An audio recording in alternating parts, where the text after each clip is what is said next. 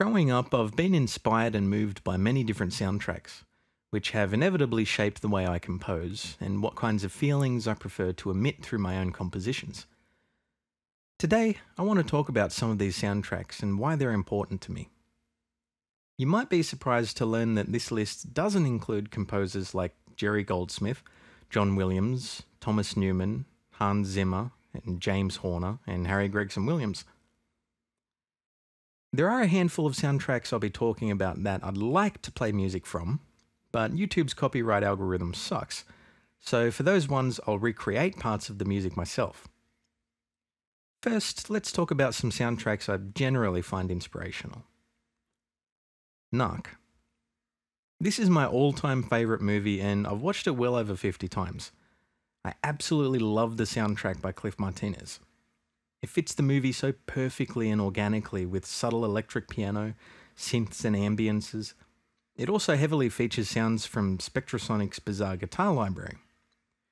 This soundtrack has had a huge influence on my style of ambient industrial composing. Session 9. The minimalistic soundtrack for this movie has been another big influence on my ambient industrial composing. The use of tape effects, noise, and wonky piano amplify the movie's dirty and abandoned atmosphere. I made an entire EP inspired by this soundtrack.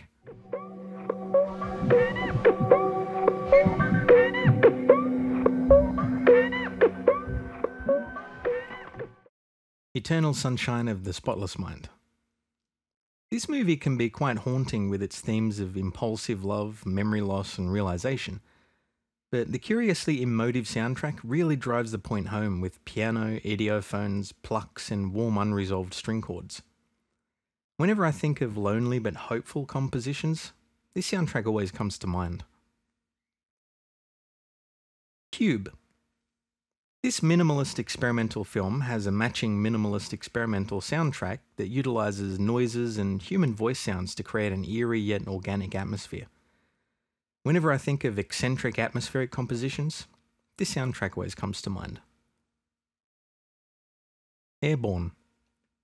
This somewhat underground romance comedy / sports film has a perfectly realised soundtrack by Stuart Copeland.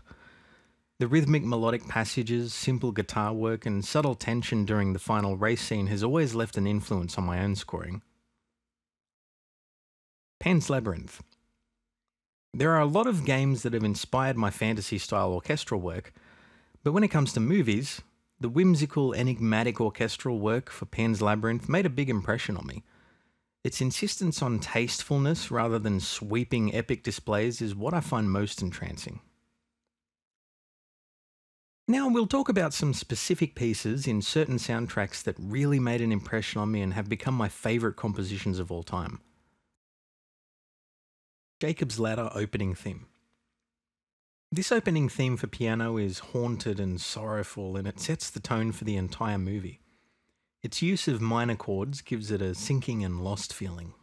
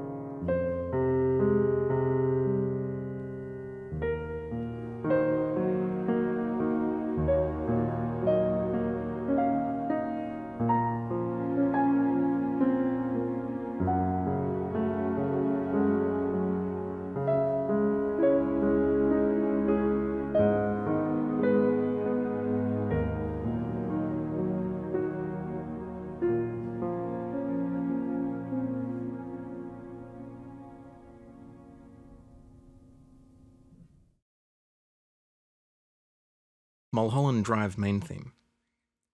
This warm and eerie theme is played with synth strings and, in my opinion, is some of Angelo Badalamenti's best work because of how complete and emotive it is with such a minimal use of sounds.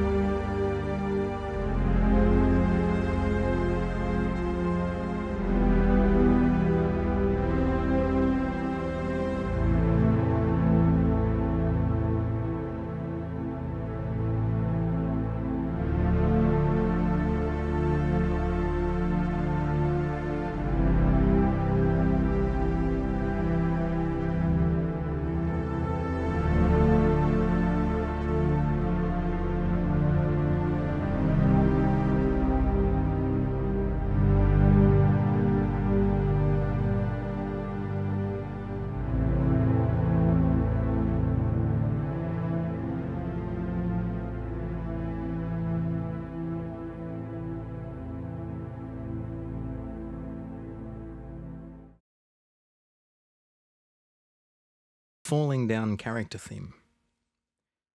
James Newton Howard's soundtrack for Falling Down is phenomenal, but there's a particular theme that plays twice during the film that utilises strings, horns and trumpet to capture the working man's hopelessness in a capitalist city. It's short, sweet, and has a great major add minor 7th chord placement.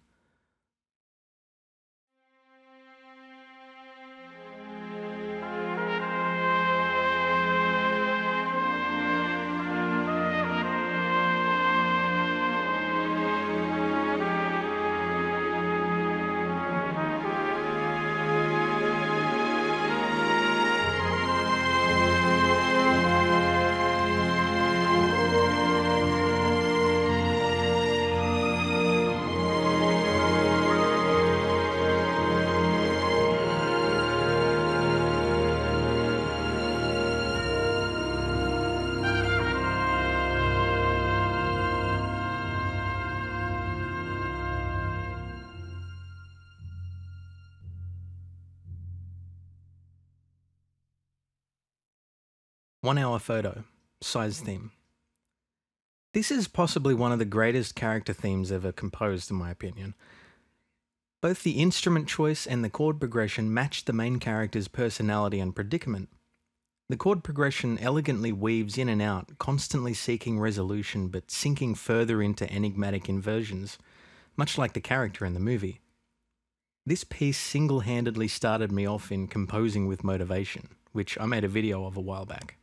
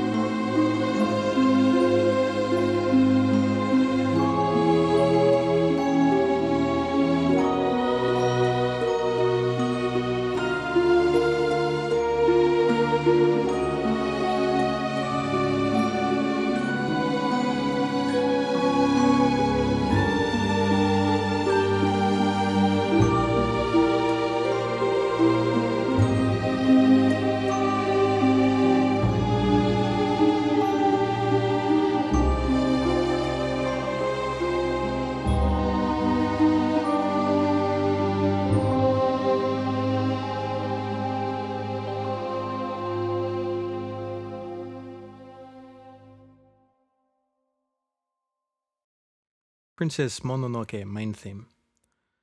Joe Hisaishi composes some truly moving pieces, although he does tend to repeat himself in various films. Princess Mononoke is what I consider to be his strongest soundtrack. The main theme has inspired many of my own tracks.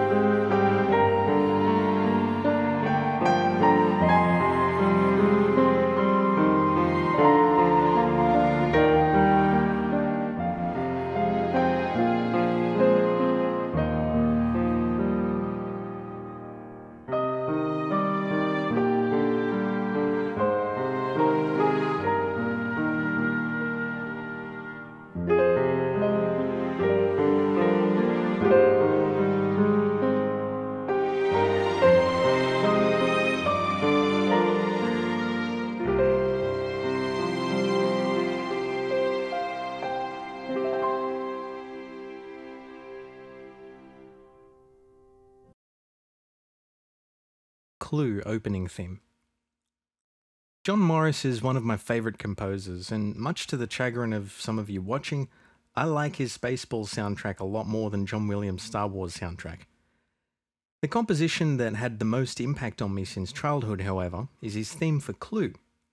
The bold, mysterious staccato chords and quaint synth lead are a great example of mystery scoring.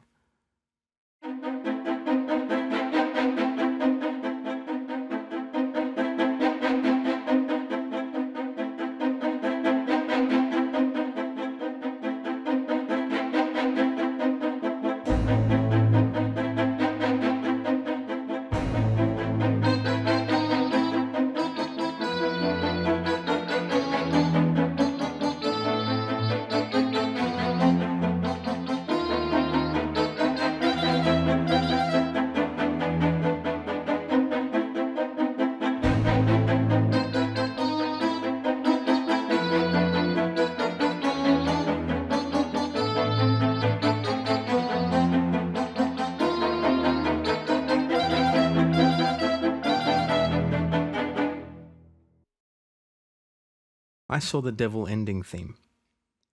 The music composed for the final scene and credits of this dark Korean revenge film makes the story hit you hard. Its mournful sound lacks hopefulness or resolve, and the string sound is one I've constantly tried to recreate, with L&S chamber strings recently achieving it for me finally.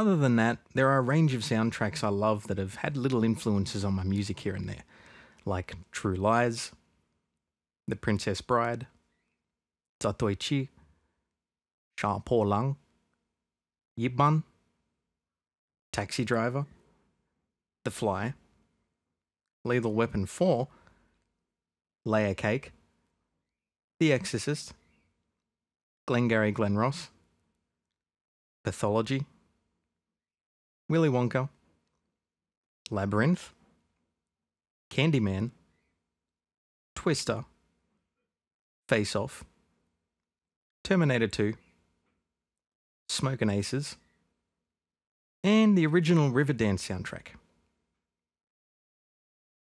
I won't put game soundtracks here because we'd be here for another 3 weeks. And that's that. If you like these videos, you can support the channel by picking up an album at Bandcamp. I'll see you next time with whatever. Check you later.